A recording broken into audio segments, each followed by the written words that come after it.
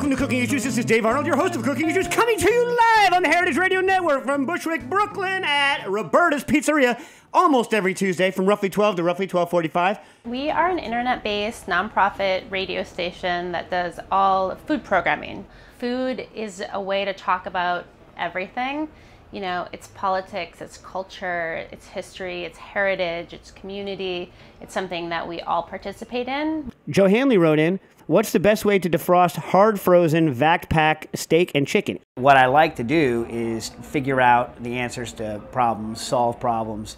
I like to learn things. And so the show allows me to learn while I'm answering people's questions. So it's kind of a give and take with the listeners. Like, I get interesting ideas from them, and hopefully they get interesting ideas from me. Caller, you're on the air. Yes, I know you're a great love of cured meat products, and I wanted to hear your personal, just what your personal opinion would be. There's such a convoluted argument between nitrates and nitrites and whether or not we should eat them in our cured products because carcinogenic, what have you. I'll get questions in from, you know, Australia, New Zealand, like Germany, South America, and that's very gratifying. And it's the one kind of advantage of, you know, modern era is that you can do something, and whoever's, no matter how kind of niche your content is, you can hopefully find the group of people who would be interested. If the bacon is pink, right? If it's pink and stays pink when you cooked it, i.e., if it is bacon, right, it has nitrites in it. So then the question is, where are you getting the nitrites from? Podcasts are getting really popular now. Everybody knows what a podcast is. Most of them are recorded in bedrooms, though, or like small little project studios. Being in a public space like Roberta's, I think makes it a lot more fun. We're in 2 shipping containers, in a restaurant, in Bushwick, so it's pretty unique. Well, I appreciate the lively lunchtime discussion. Oh, well, thanks. Thanks for calling in. We do these shows live, which is really fun because I think it kind of tricks the host and the guest into being a little more excited. And in the moment, if you say we're going live in 5 seconds, it totally changes the atmosphere in the room. Hello, everyone, and welcome to Sharp and Hot. I am your host, Chef Emily Peterson, broadcasting to you live from Roberta's Pizza in Bushwick, Brooklyn. This is episode number 86. We are up to 86. My producer, Ann, with me in the studio. How are you, Ann? Hey, how's it going?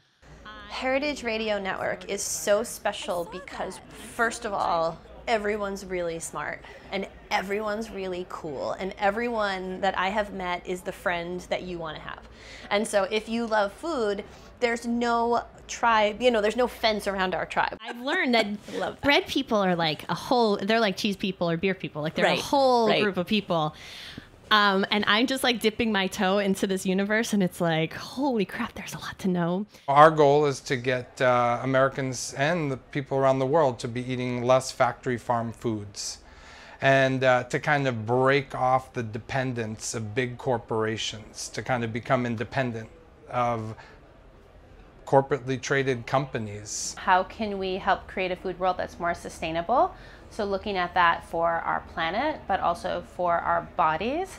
So how do we kind of enhance kind of health outcomes for both the planet and both for our bodies? After centuries, almost since the settlement of humanity with farms, there was all this knowledge and know-how being built up.